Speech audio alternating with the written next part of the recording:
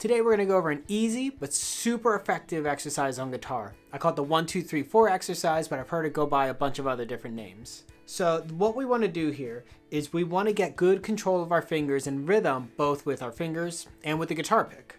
So the way we want to start this exercise is we want to start it on like the 7th fret. I've seen some people start it over in like the 1st fret area, but the frets are fatter there, so it makes it a little bit harder, especially for beginners.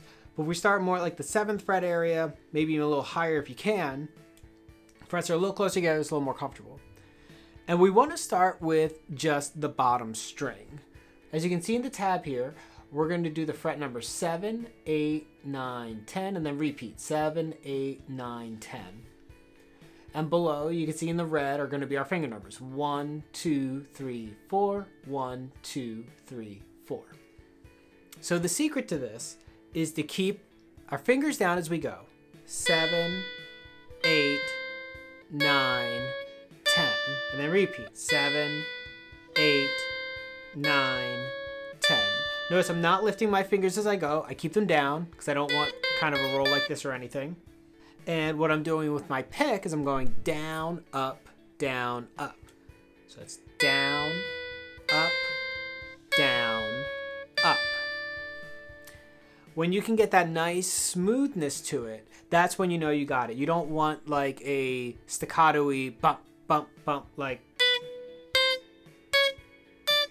We want smooth. We want smooth. And trying to keep your rhythm as you go. 1, 2, 3, 4. You don't want like 1, 2, 3, 4.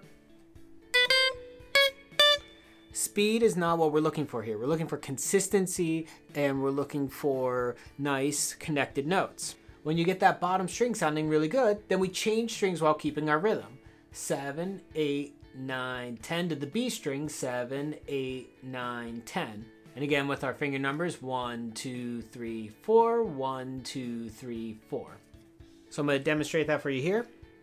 1, 2, 3, 4. 1, 2, 3, 4. And you want to try to go back and forth. So you can go E string, B string, back to the E string. Keep my pick going down, up, down, up, down, up, down, up. And when you have that one smooth, you guessed it, you can add another string.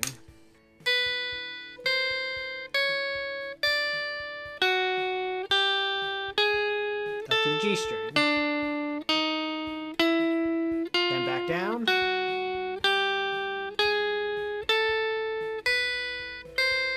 And you can go back up and you'll go up and down, up and down, up and down. Every time you get another string sounding good, you add another, add another, add another.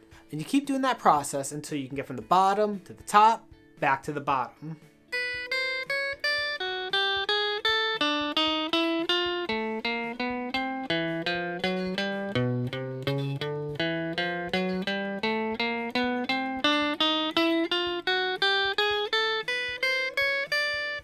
So there I did a little faster just to demonstrate.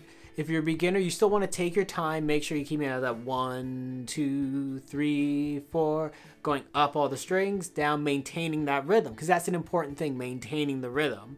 Playing fast doesn't necessarily mean good, because if you're sloppy playing fast, you're just teaching your fingers to be sloppy, and that's harder to fix later than if you just did it right the first time slow and everything sounds nice and smooth. Speed will come with time and practice. Just be persistent. Once you can handle going up and down that 7, 8, 9, 10 area, that's when we want to travel down the fretboard. So let's say I started from the bottom, working my way up, 7, 8, and when I get to the top, I'm going to go backwards 1 fret. 7, 8, 9, 10, 6, 7, 8, 9, 6, 7, 8, 9, and continue to work my way down. Let's fast forward, I get to the bottom, 6, 7, 8, 9, 6, 7, 8, 9, 5, 6, 7, 8, 5, 6, 7, 8, 5, 6, 7, 8, and so on. When I get up there, I'm going to go back to the 4, go down, go back to the 3, go up, until I can do it all the way at the 1st fret, 1, 2, 3, 4, and then work my way back up to where I started, going 1 to 2 to 3 to 4. That gets pretty hard because every time you move back, the frets get a little further. So you may want to take your time instead of just traveling. Say you're having trouble at the 4th fret. Instead of trying to travel from there to there and go back to the beginning, just hang out at the 4th fret and do your 1, 2, 3, 4s at the 4th fret area until you have them nice and smooth. And then the 3rd fret area until it's nice and comfortable, and then you try that traveling. Just remember, if this is your first time doing an exercise like this, it might take more than a couple of days to get it down. It might take a couple of weeks, maybe even a couple of months.